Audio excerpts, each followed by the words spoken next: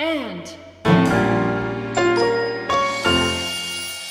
hello and welcome to Art of Class Part 3, where we're looking at how to create great music for dance class.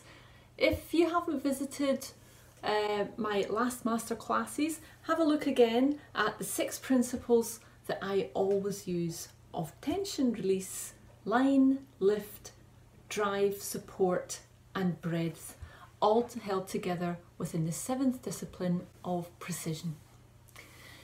Today I'll be talking about line and how you can create great music that helps the dancer achieve better line. Let's look at the contours this dancer, my colleague Evan Loudon of Scottish Ballet, creates when he is working right inside the music that I'm playing.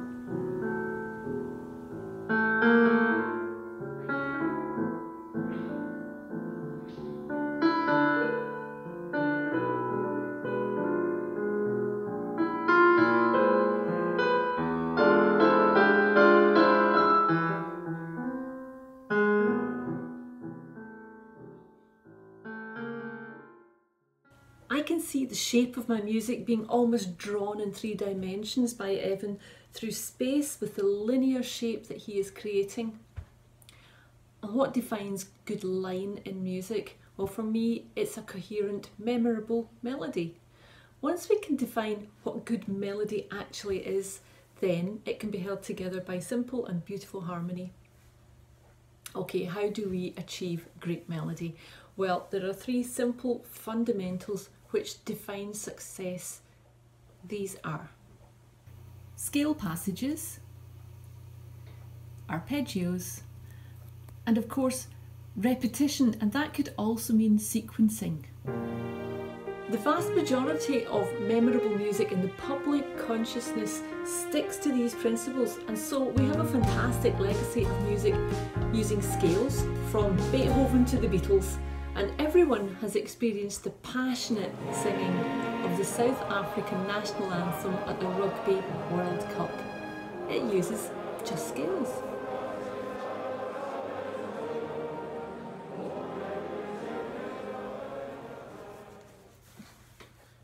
And what about the most famous melodies with the main theme composed using entirely arpeggios?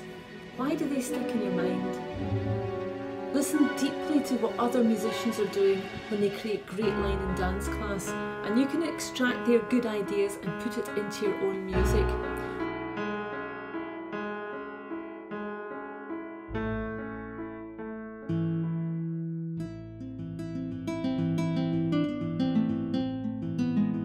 When I'm teaching, I often say copy, comprehend, create. The idea of copying is absolutely essential for us when we are learning. Educational commentator Tony Buzan explains that unless we copy as babies, we don't achieve our full potential as we grow up.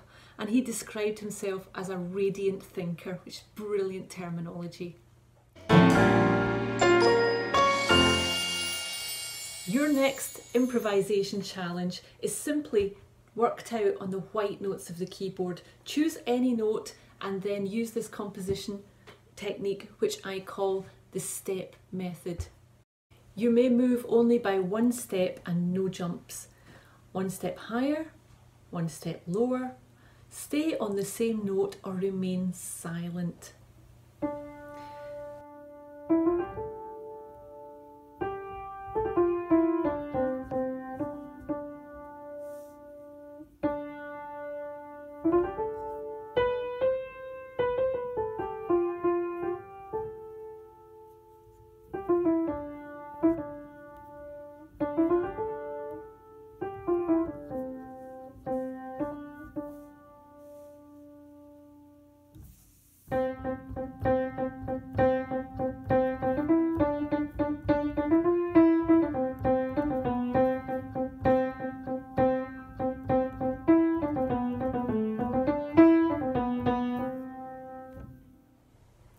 Just as an aside, when you're working on these white notes and choosing any note to start on, you'll realise that you're starting to make modal music, and later on in another video we'll be looking at modes.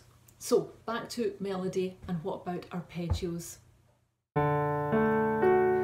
play around with a few arpeggios in different inversions and just acknowledge what difference it may make to a chord by simply inverting it. Here I'm playing in D major. What if we approached each note of the arpeggio from a semitone below?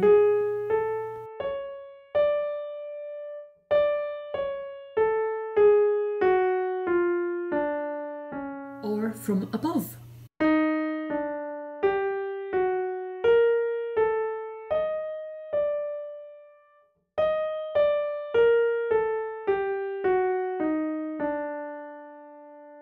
Don't get overly concerned about the actual notes of approach in this exercise.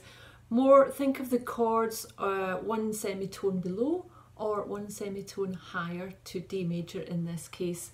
So that would be D flat major or E flat major. Think less about the actual notes and more about the shape.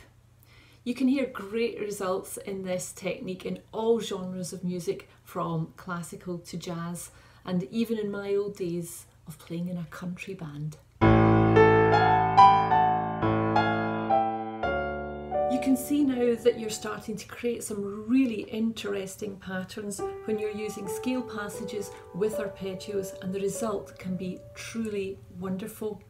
Think of melody in the context of dance as having a sense of floating and falling.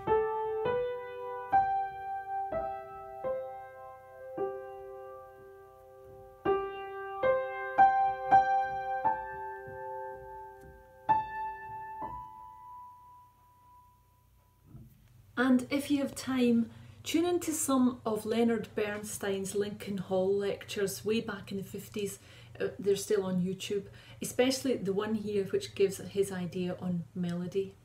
As the usual credits roll, I would like to introduce you to a wonderful dancer, Luc Amit, whom I have known and admired for many years.